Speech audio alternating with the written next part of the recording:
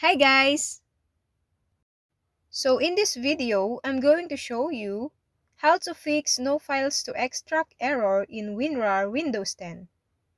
But before that, please hit the subscribe button for more videos like this. So first, download and install Remo Repair RAR application on your Windows system. Then, run the software and follow the below steps.